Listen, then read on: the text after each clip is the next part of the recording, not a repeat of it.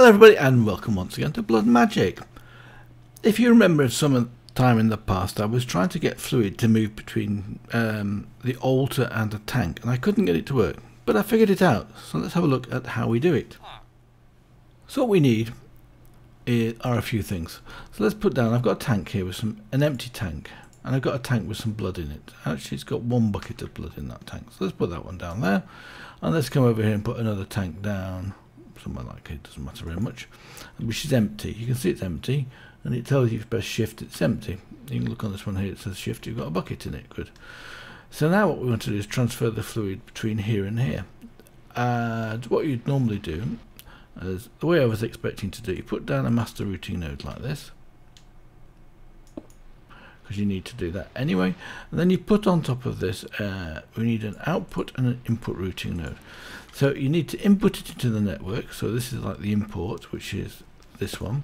Just double check I've got the right one on there. It wouldn't be the first time I put the wrong one down, and then we do this one over here, so that's the output routing node. So all you should then need to do is connect these up. So let's connect them up. Let's right click that. No, shift. Yes, let's take my armor out of there. That doesn't help very much. Let's shift right click that. So that's setting the location. And then we right click it onto here, so it's now linked to the master. We can do it either way, it doesn't make any difference. We can shift right click here, and then we can right click that one. Oh, and he's done it actually. He's done it. So you can see the two are linked together. But you'll notice that no fluid is coming in here. So what you do, and this is really simple, and just don't ask me how, I didn't figure it out before. You would expect, let's say we need to put in here a filter. We have to put a filter in here. So what we need to do, whoa, everything's jumping around. Here's a filter. Nope.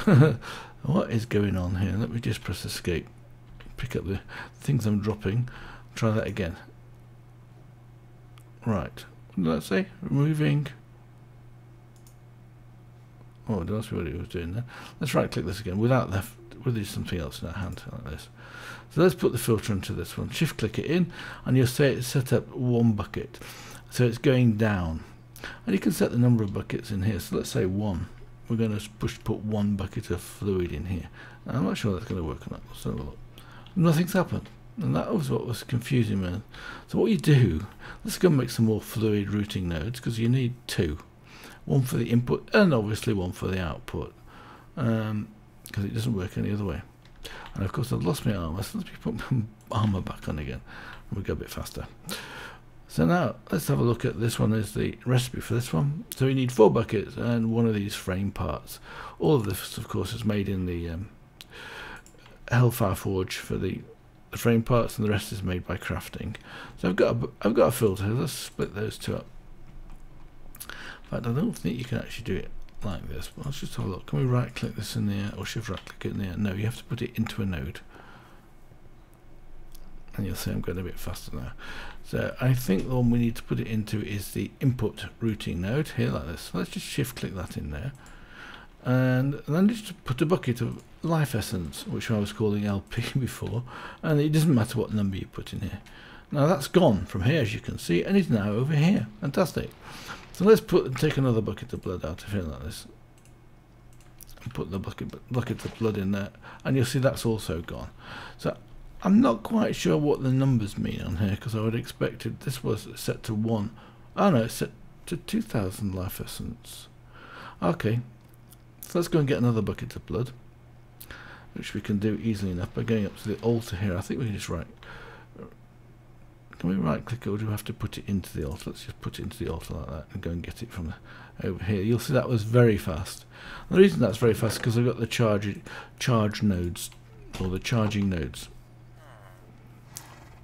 in here, which are basically making the crafting almost instantaneous. Before I do that, I'm going to come along here and just change this again. Change this one. And let's just click that. Let's just say 2. I'm not sure whether it's 2 buckets or 2000 millibuckets, to be dead honest with you. And let's put this bucket into here now. What happens? Nothing, it stays there. So let's come over here now, and then as you can see, there should be 1 bucket of here, and there should be 2 buckets in here, which is correct. So let's come along now and change this, and let's make this say 3.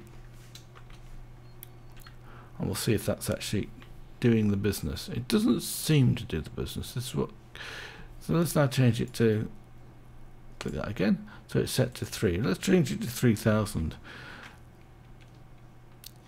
And indeed it has gone out of here. So I think it's millibuckets, because as you can see. So that's all he had to do. So in order to get this to work, which is what I was trying to do, I have to set this up correctly. So that's already set up, as you can see, and it's everything. So all the items that are supplied will fill this up. So it's basically 0 means everything. Actually, let's have a look at that, because that was also interesting on here. And this one says ghost item amount 3000. Okay. I'm assuming it's millibuckets. So all we now have to do, of course, is link this up. So we shift right click on that one, and then go to the master routing node here. And let's now link to that one. Shift right click this one and come up here to the altar and link it all together. Now in here we should find we have one bucket again, which I've got up here, and ghost item amount is 2, because it doesn't make any difference. Just put it to 0. Oops, what's happened there? Come back, please. Thank you very much. I want my pickaxe back again. So now it would take any blood out of here. Let's have a look if there's any blood in here. And it has already taken out of here 1000 millibuckets. So it has definitely taken a bucket out. And where has it put that bucket to? I guess it might be in the network as it happened, because this was already full. And this has got 3000 in. So don't ask me where it's gone to. Anyway, that's how it works. So you just have to have the buckets in both ends of it. It's as simple as that. So that's it for this episode. I hope you enjoyed it. Just a bit of information for you. Anyway, until next time, bye for now.